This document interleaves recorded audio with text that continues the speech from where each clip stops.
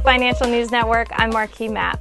National Oilwell Varco reported third quarter EPS of 96 cents, topping estimates of 90 cents. Revenue fell 2.5% year over year to $3.01 billion, but exceeded consensus estimates of $2.97 billion. Backlog for the company's rig technology segment was $4.87 billion, slightly up sequentially. New orders totaled $1.18 billion. Chairman, President, and CEO Pete Miller said, quote, high oil and gas activity across North America and continued outstanding execution of equipment orders enabled the company to achieve solid earnings and cash flow again this quarter.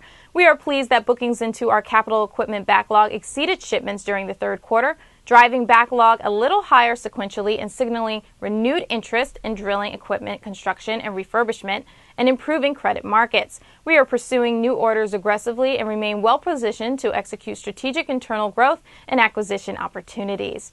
For more updates, subscribe to our YouTube channel. For the Financial News Network, I'm Marquis Mapp.